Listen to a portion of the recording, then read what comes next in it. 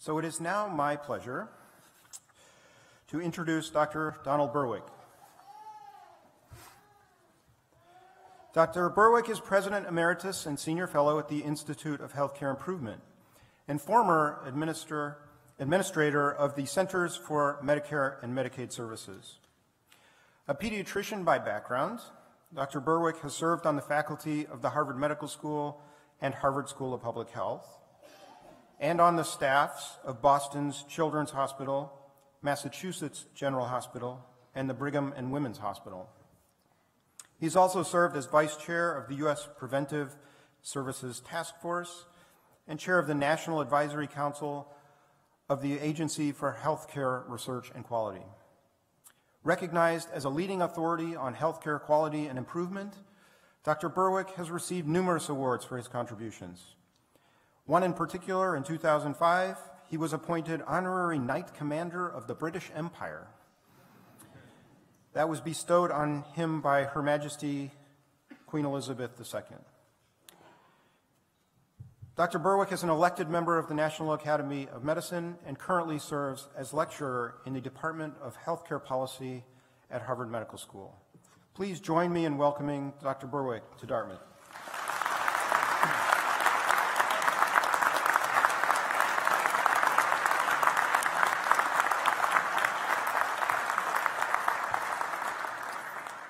Thank you so much, Dean Compton, Dr. Weinstein, Provost Dever, Trustee Ellsberg, honored graduates, friends, family, all.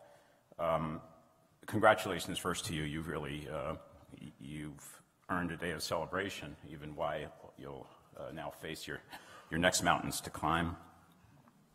I want to say first how delighted I am to be with you. My debt to Dartmouth and the depth of my connections here are inestimable. This has been a center for some of the most pathfinding and courageous research on health systems of my lifetime.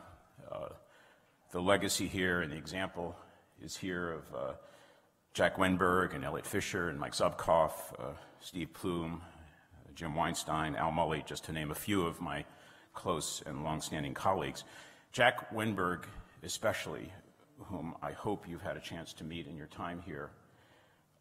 Imagine what life was like for him 40 years ago, as Jack, very unwelcome, began to unravel the threads of variation in practice in healthcare. I think probably the most polite reception he got from his mainstream clinical colleagues was something like buzz off.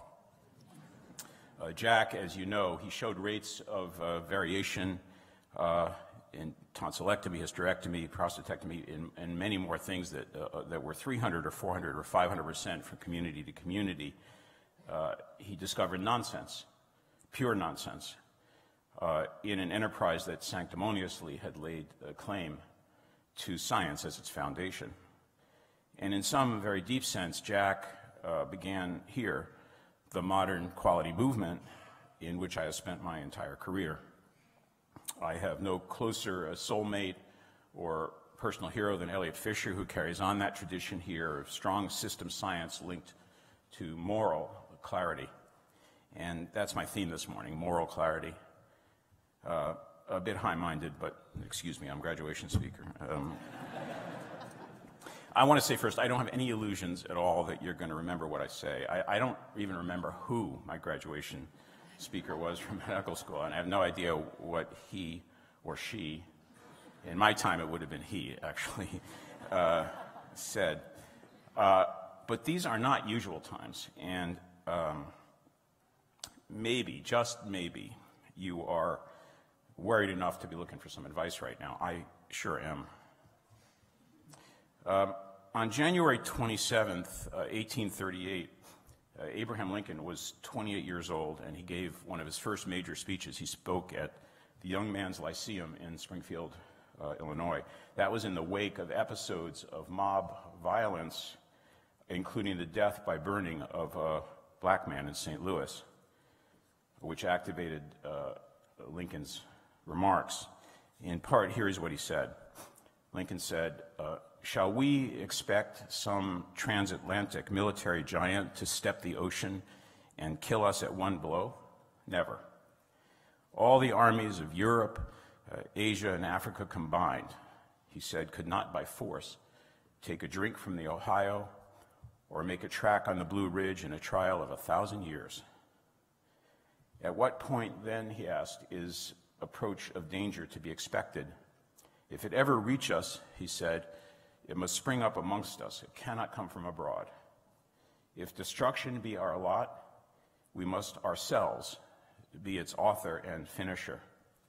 As a nation of free men, Lincoln said, we must live through all time or die by suicide. I am worried today about death by suicide for so much of what we hold dear, what we must hold dear. And this is a day of celebration. Be happy, but I'm also moved to call to your attention a dark cloud and to your duty as citizens and as professionals to take a stand. In my opinion, I'm not sure of this, but I think that you will be the generation of healthcare professionals who are the most challenged by ethical choices in perhaps a century. You didn't ask for that burden, I know it, but it is yours. History has made it yours. And I'm going to explore those choices that face you in three levels: personal choices, organizational choices, and societal choices, and you are going to face choices in each of those levels. In thinking about this talk and that framework, I recalled an old poem by Carl Sandburg that I think I read in high school. You probably did too. The poem is called Fog. It's short. Sandburg wrote, "The fog comes in on little cat feet.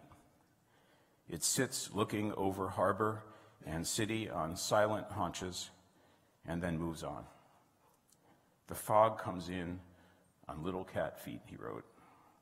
You may think that ethical choices, the moral choices I'm talking about, come with a brass band, Darcy declaring loyalty at the guillotine, or Joan of Arc at the stake, or Martin Luther King or John Lewis on the Edmund Pettus Bridge.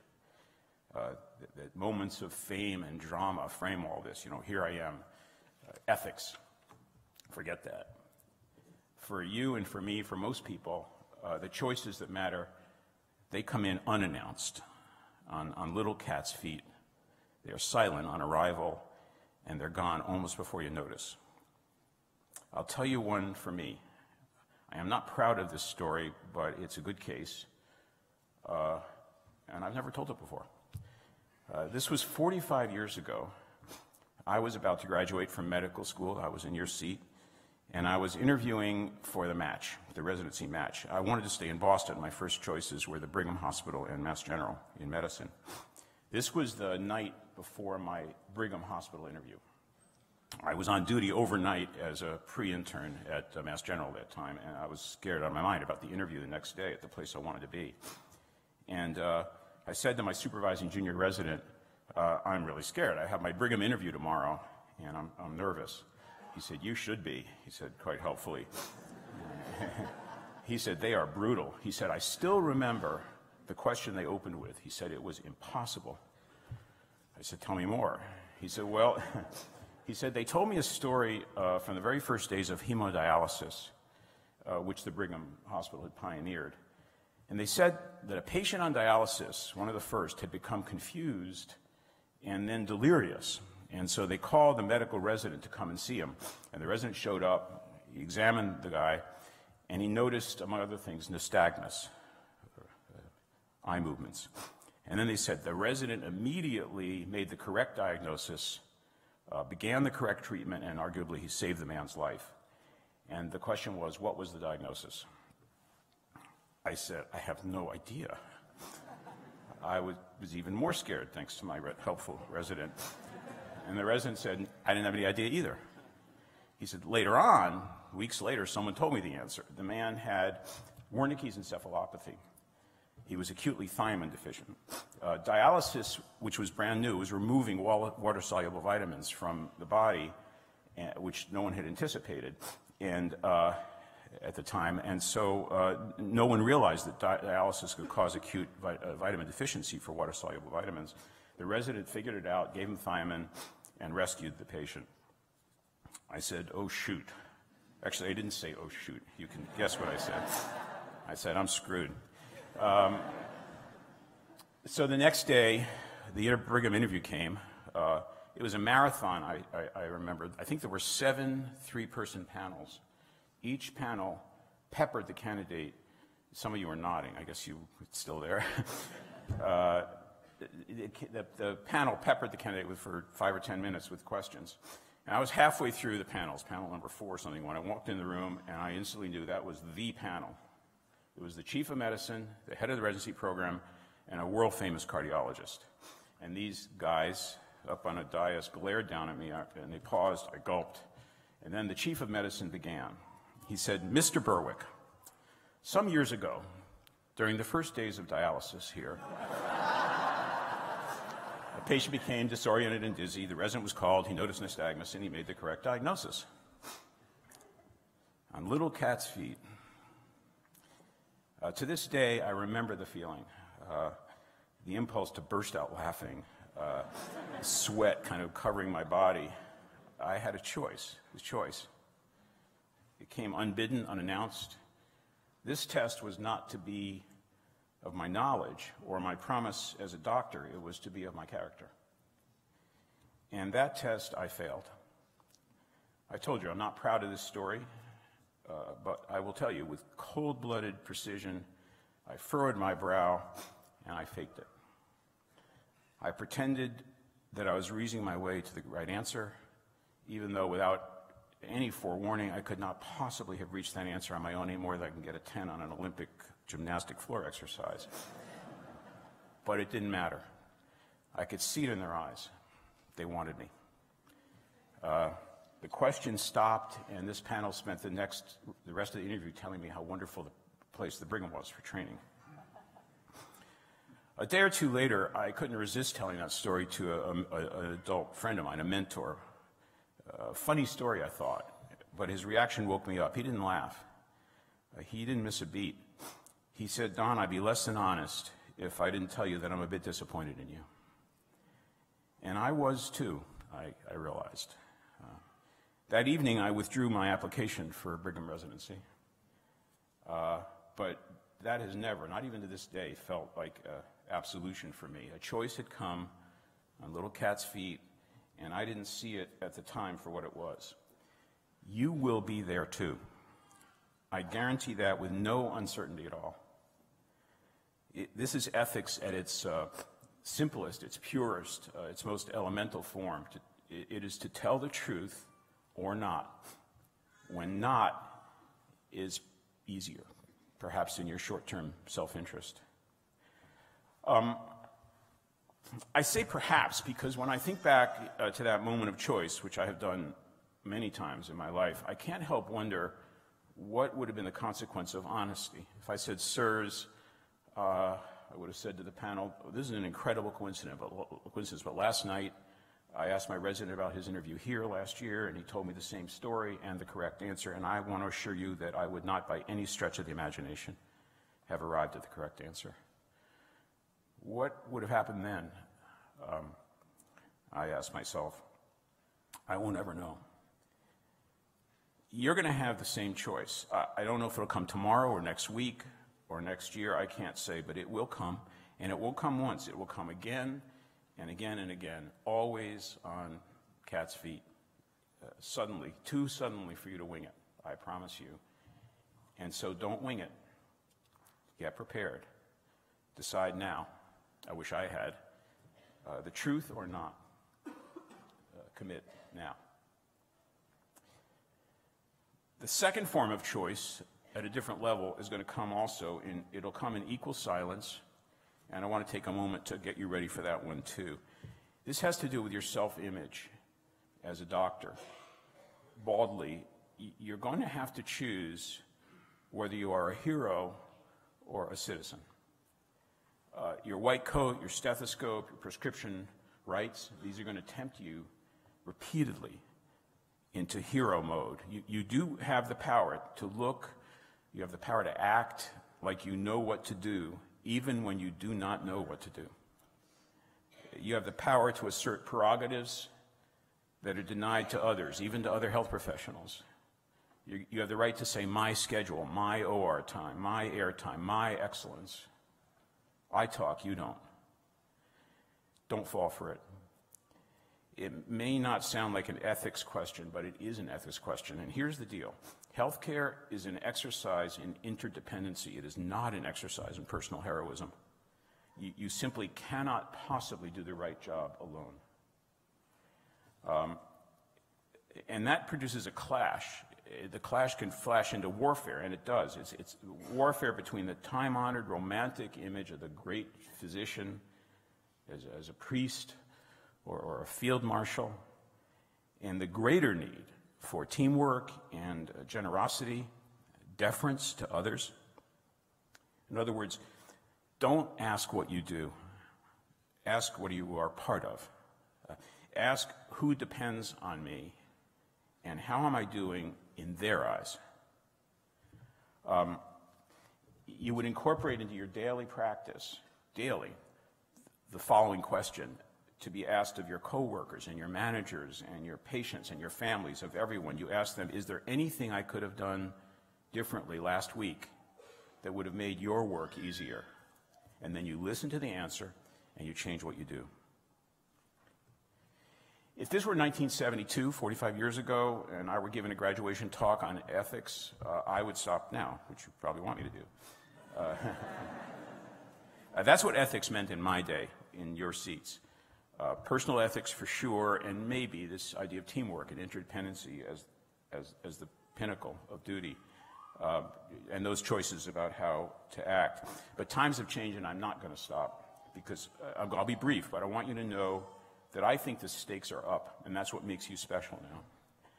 In my day, I held unquestioned that the organizations that I worked in and worked for were at the bottom ethical, that our healthcare institutions usually, if not always, put the interests of those they served ahead of their own. I actually don't know if that was true then. I didn't know how to ask, but it is not now true. At least it cannot be taken for granted. Not when the interests of the people to be served are those of our communities and of society as a whole. It's not a choice I had to face. But the symptoms of organizational gluttony are rampant today, and the damage is severe. The drugs your patients depend on are experiencing price increases that cannot withstand the scrutiny of public interest or moral compass. New biologics of unquestionable value are being priced at levels that are not just like extortion, they are extortion. They're holding the interests of patients and their lives hostage.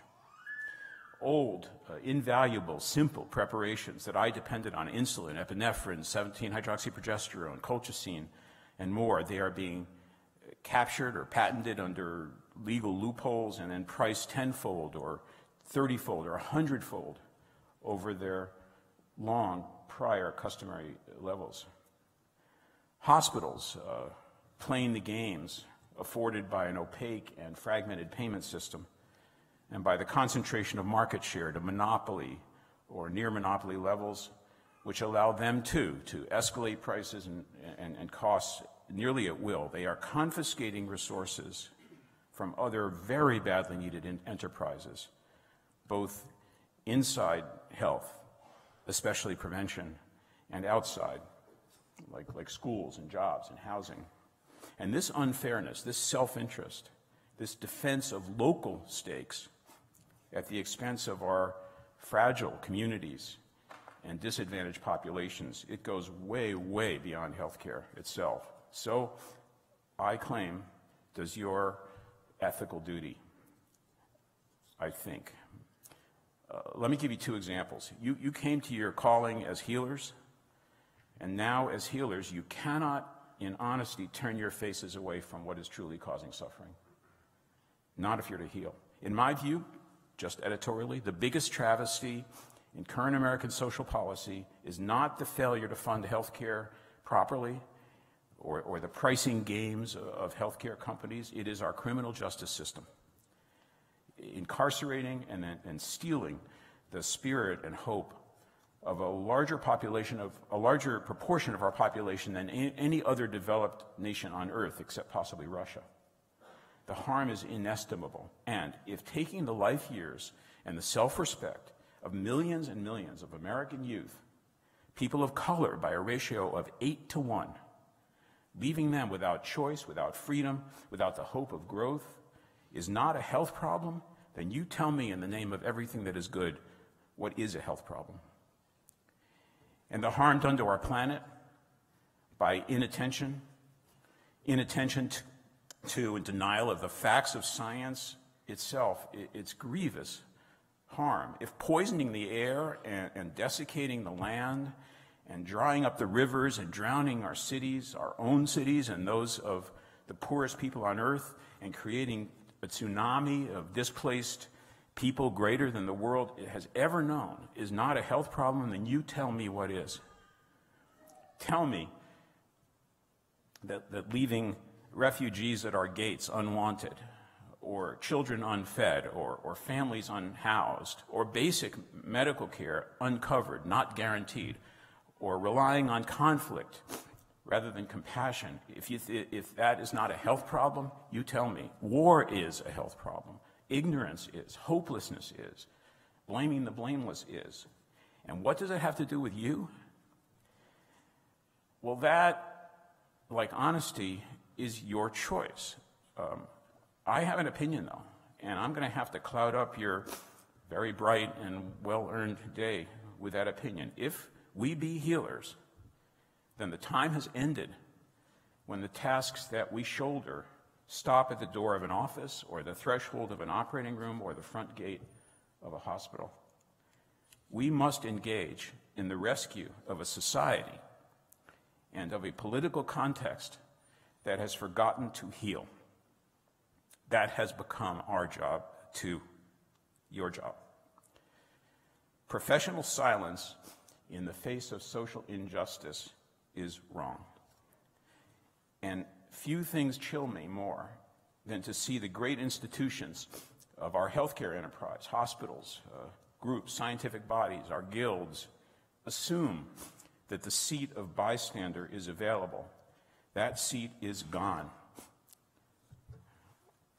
To try to avoid the political fray through dignified silence is impossible, because silence is now political. Engage, or you assist the harm, and there is no third choice. This is a time of grave risk. We must either live for all time as a compassionate, honest, equal, just society, a healed society, or die by suicide. And you have no way, I am sorry, to escape your part in that choice. I am so sorry. I wish it were simpler for you. I told you once on a small matter, a personal matter, I chose wrong, to my lifelong regret. I did not hear the choice come in on little cat's feet, the choice.